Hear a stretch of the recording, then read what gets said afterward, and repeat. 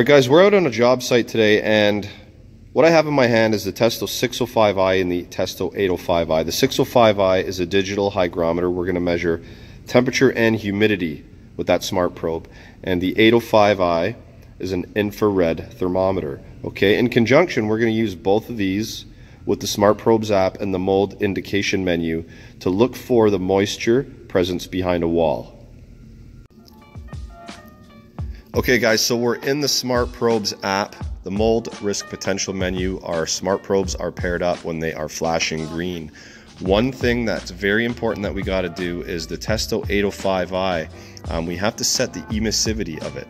Now, what is emissivity? Well, it's the material's effectiveness in emitting energy as thermal radiation. Okay, now every different surface will have its own emissivity. Now, if you look in the top right corner, the manual input is 0.95. We're going to go in and we're going to change that. So we hit the little gear at the bottom. Okay, set emissivity. Okay, we're going to go to default here.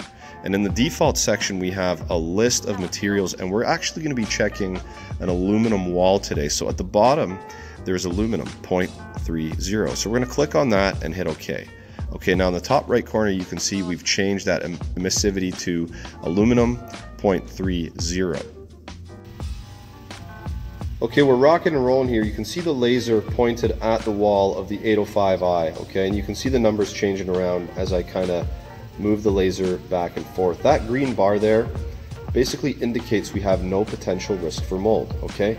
At the bottom of the screen, you can see a bit of an opening in the wall and some silicone that someone has tried to make a repair. Now watch what happens as I start to move towards that gap at the bottom of the wall. Okay, we turned to yellow there and we turned to red very, very quickly. Yellow is caution and red is, hey, let's look into this a little bit further. And you can see the temperature has just dipped right off. Okay, so we have a lot of moisture behind that wall, and we're probably condensating that moisture because of the temperature of the wall as well. So that is a place that we're going to want to look into. It doesn't mean that we have mold there.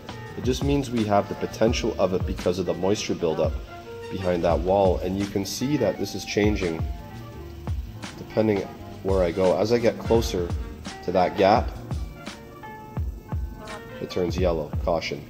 As I move towards the opening down there, it turns red. So we really do have to look into that and rectify it. What I do recommend is you don't use the word mold in front of the customer. Just let them know that there's a potential risk of moisture and they might want to look into it. But that is how you use the mold risk potential menu with the 605i and 805i smart probes.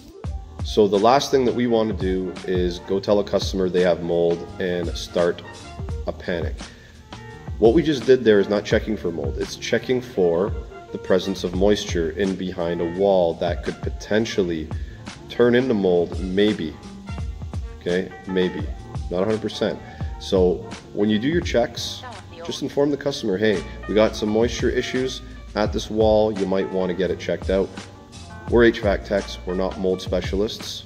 If the customer wants to bring somebody in to do that, that's up to them. Okay, we can tell them, hey, there might be moisture there, maybe not, but that's as far as we should be taking it. All right, you guys have a good day. Happy HVACing.